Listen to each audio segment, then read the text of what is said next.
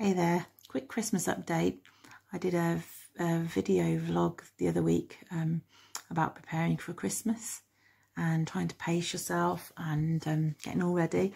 My plan was that I was going to do another one about getting through Christmas and how to cope with Christmas.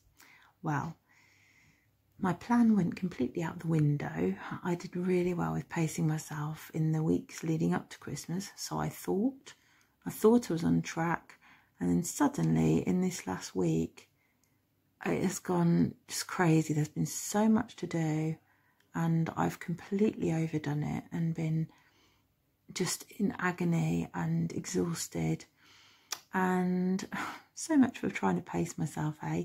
So much for thinking I knew what to do, and I was on track. I was so not on track.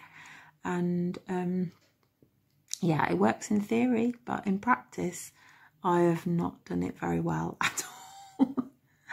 And I'm supposed to be going, we've got 2 days to go to Christmas. It's the day before Christmas Eve today. And I was supposed to be going to the supermarket today to do last minute shopping.